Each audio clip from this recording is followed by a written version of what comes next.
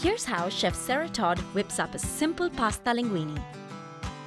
For the pesto sauce, mix some cashew, pine nut, fresh basil, garlic, salt and pepper with a dash of olive oil and give it a blend.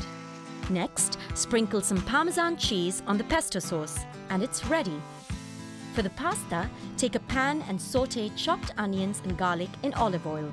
Add asparagus to this mix and cook for a few minutes. So I've sweated down my onion and garlic, added in my asparagus. And then add the boiled linguine. Finally, mix the pesto sauce and some cherry tomatoes together and toss the linguine in there. I've sauteed off my onions and garlic and cooked out the asparagus, and I've just tossed it through with the linguine now with a little bit of the fresh basil pesto. Simple, wasn't it? Bon appetit! Good to go.